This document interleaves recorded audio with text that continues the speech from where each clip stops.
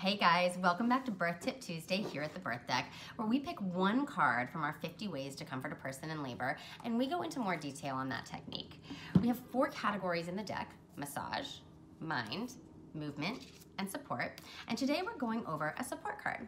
We're going over the card called Cleansing Breath, okay? On the front of our cards, you have the actual technique that's either illustrated as in some of the other cards, or in the case of a breathing script, a breathwork activity, you have the script that your partner or a nurse or a friend can read to you, your doula, whomever. On the back, we have the explanation and then really simple instructions. The whole point of the deck is to give you the information you need to execute the technique, no more, no less. If you want more information, you come to us directly, you come here to Instagram and you're gonna learn more every single week, or you access a birth educator local to your area. This deck is meant to give you all the techniques in the palm of your hand with no nonsense, all right?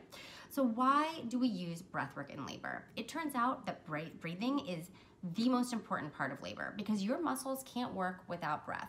There is a chemical exchange that happens between oxygen, CO2, and a bunch of the mitochondria in your body and in your muscles that actually make your muscles fire. And if you are not breathing, then your muscles can't contract and they also can't relax.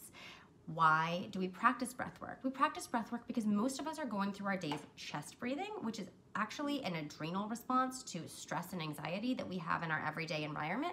And we don't ever release and relax down into our lungs and down our ribs and into our diaphragm and our bellies. When we are breathing for labor, it's a lot like breathing for exercise, all right? But it's hard to remember that when you're feeling maybe a little bit scared of the process and when you're in discomfort or pain. So we need to be reminded to breathe. And this is a great example of a technique that you can practice ahead of time, just like last week's technique, which was the hypnosis script.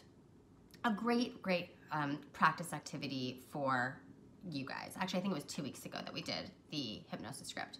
Okay, so I'm gonna read you this script right now. Cleansing breath. As the contraction is beginning, slowly take a big, deep breath into your belly, then let it go completely out of your mouth. And then you should actually do it. So,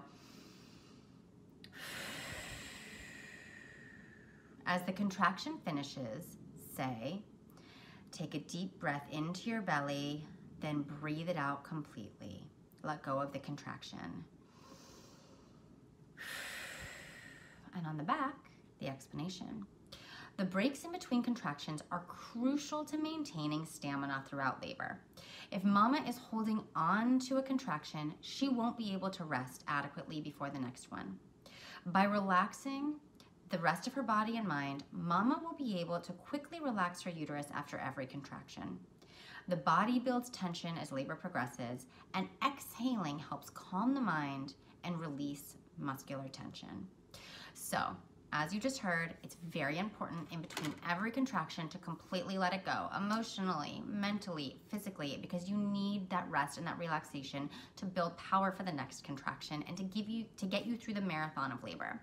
If you guys have any more questions, please let us know. Great technique to practice if you're gonna use the deck ahead of time during pregnancy to get ready for labor, but also a great one to just use when you're in labor.